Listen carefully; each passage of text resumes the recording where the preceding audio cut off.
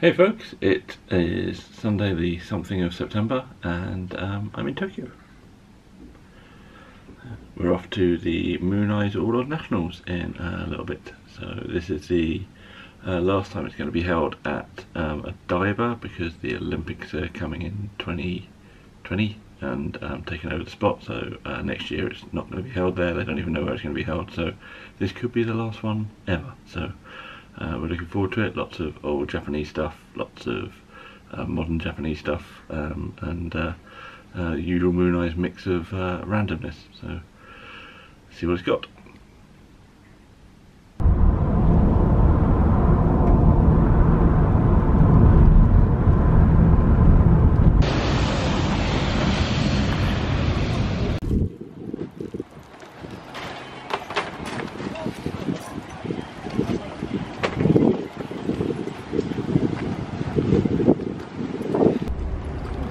Here it is, the Mooneyes All Odd Nationals.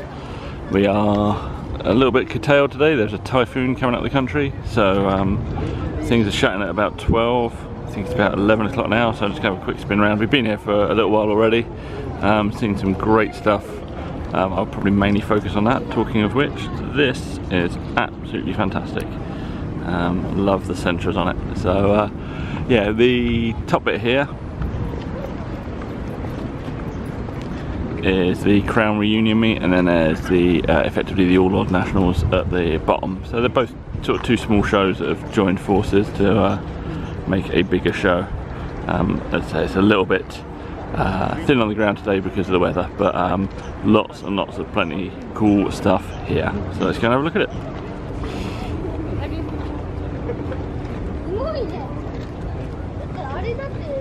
We've got two very different styles of Japanese customization right here. A little bit of jacked up, slot mag action, and then over here for more of what people expect of Japanese custom stuff. It's kind of a show a bit like that. It's got the full range of modern cars in the back, some of which are great, which I'm going to show you.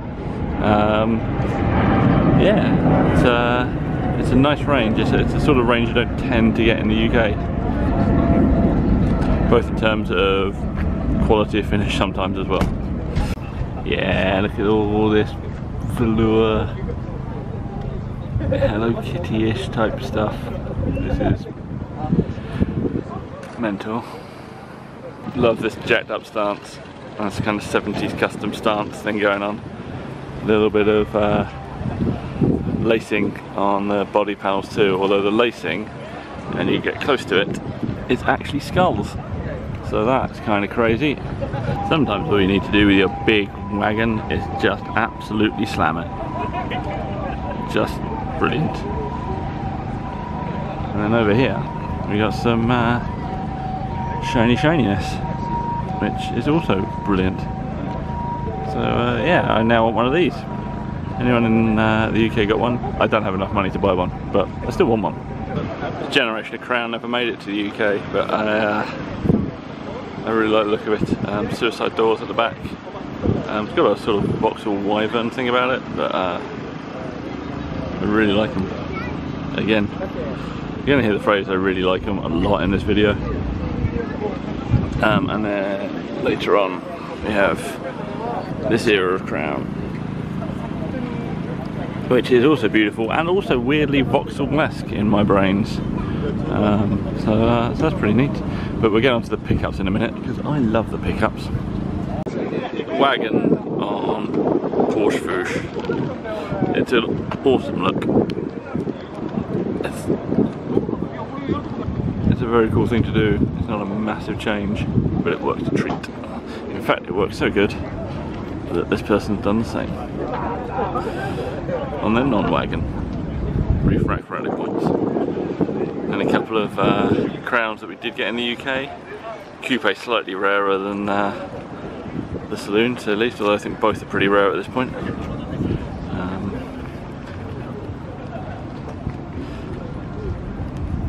Love the weird front end on them. Very cool. Good to see some Datsun Sunny representation. Certainly not a B310, which as we know is the best Datsun Sunny there is, but it's good. Lovely low Toyota Corolla wagon. It's a tiny little Mitsubishi thing. Mitsubishi 360, but it's low on moon discs. And then there's this. This is one of my favourites of the show.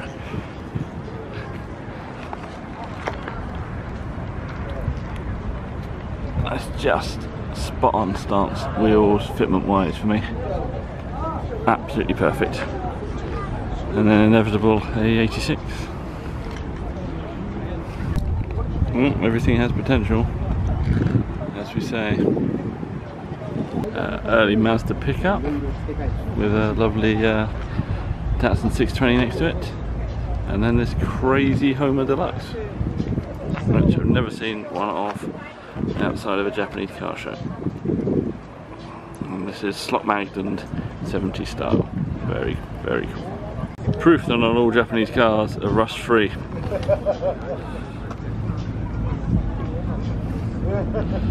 Nissan Gloria, which we definitely didn't get in the UK. Having a good time with friends. That's what this is about. Beautiful Laurel SGX.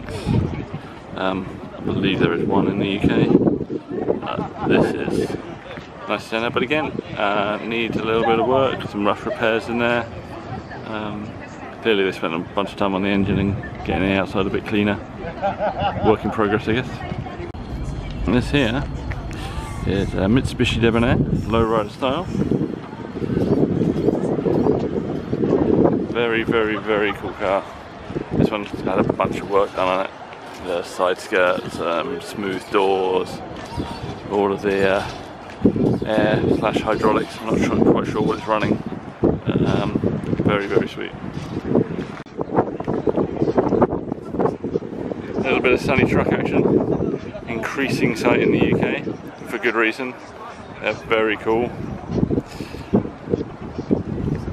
Getting ourselves onto some 510 Bluebirds. Coming up, one of our favourite cars of the show. So just a great looking 510, and then next to that is another one. The super clean engine bay in this. And then it's got lots of little custom touches on it. It's slightly 90s style, like the mirrors and stuff all smoothed off. Very, very, very cool. So yeah, I like the difference between these two styles. This is my favourite shape of Toyota Crown. It's, this era of coupe.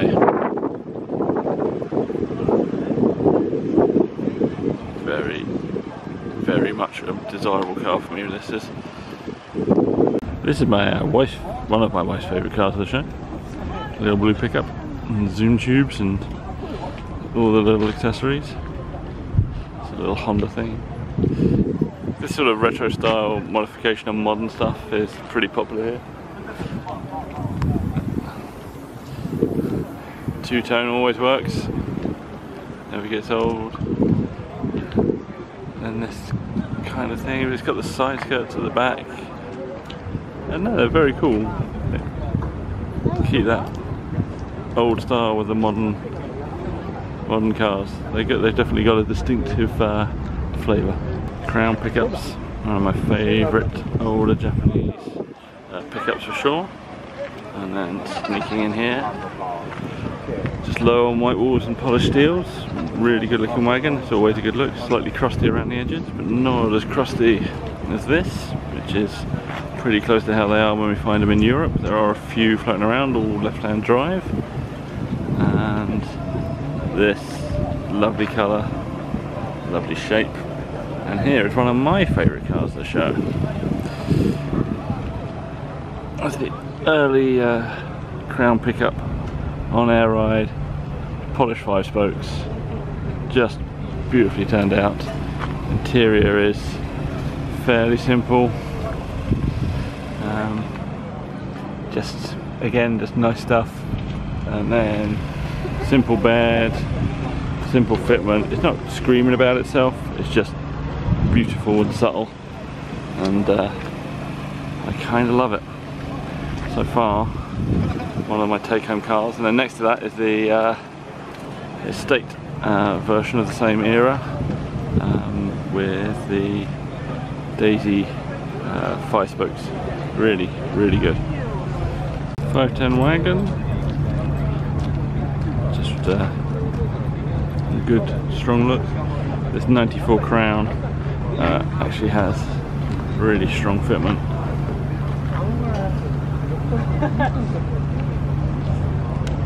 Nice take on two different wagons.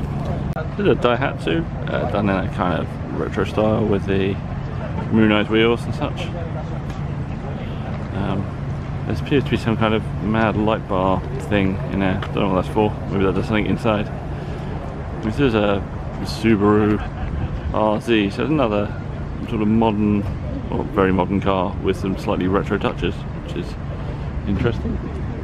Fairly stock Honda Accord with US number plate. I guess USDM style is all the rage. This crazy bunny thing, not quite sure what it is. This is closer to what we expect to see at Japanese car shows.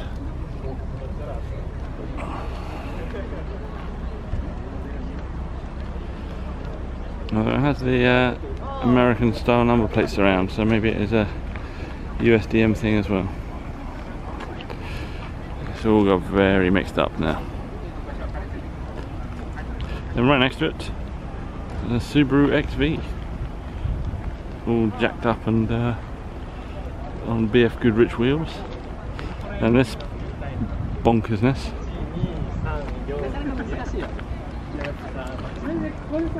more extreme wheels. This is a nice touch. It's got a list of who worked on it and their Instagram accounts and stuff, so you can find the people responsible. I think it's quite cool. Definitely USDM style.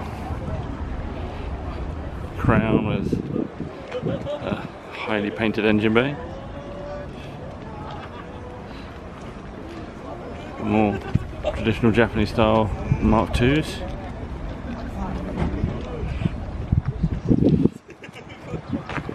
It's got it all. Jacked up flamed style.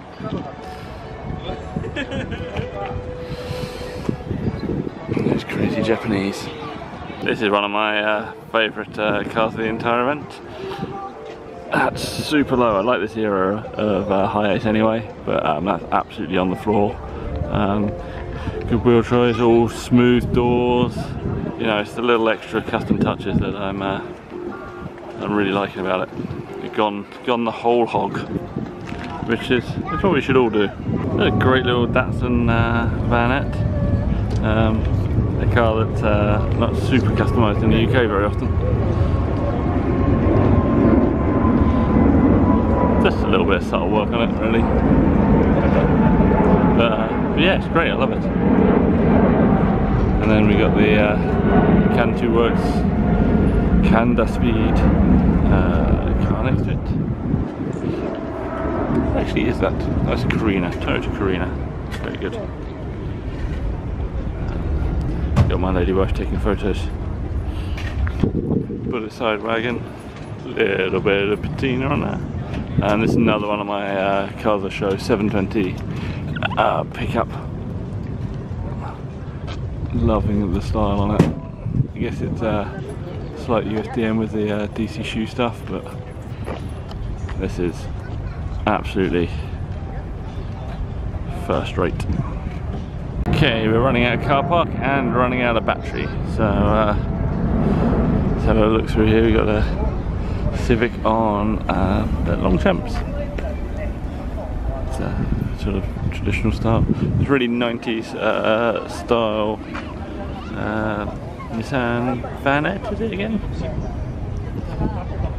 Very cool. We've got some low crown. Actually, I quite like the look of. I like the wheel choice on this. Don't know what the wheels are though. And this really cool Hi-Ace, I believe. Yeah, that's the highest. I like the colour choice good, the sort of retro white wall wheel stuff. Really very nice. Oh, it's a board. 430でエントリーの田崎様です。皆さん大きな拍手をお願いします。選んだ理由。はい、この車を選んだ理由をちょっとお伺いできればなと。まずはその430らしいというか、この B ピラーのない4ドアのハードトップがかっこいいなっていうのが1個で、見事受賞されました、平野様ですね。はい、おめでとうございます。聞いたんですが、なんとこんだけシェアがいろいろドアのスムージングだとか、フロントのモール周りスムージング。さあこの車がさらに進化するということなので、皆さんぜひよく、この車の今後にもご注目ください。おめでとうございます。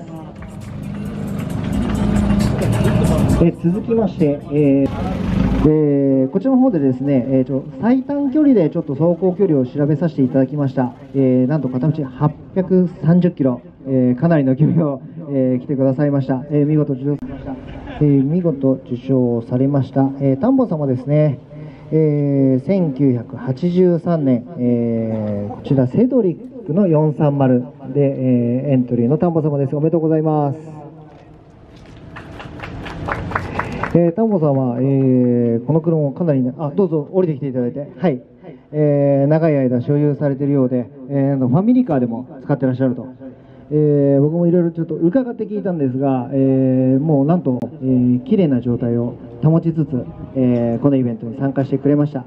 なんとですね、先ほどのロングディスタンス以外の車がなんと3台、1983年の車が。This is it. The end of things. People now leaving. Say the typhoon coming in has shortened the show. So everyone's getting out a little bit early, get home safely. So thank you very much, Mooneyes. It was kind of awesome.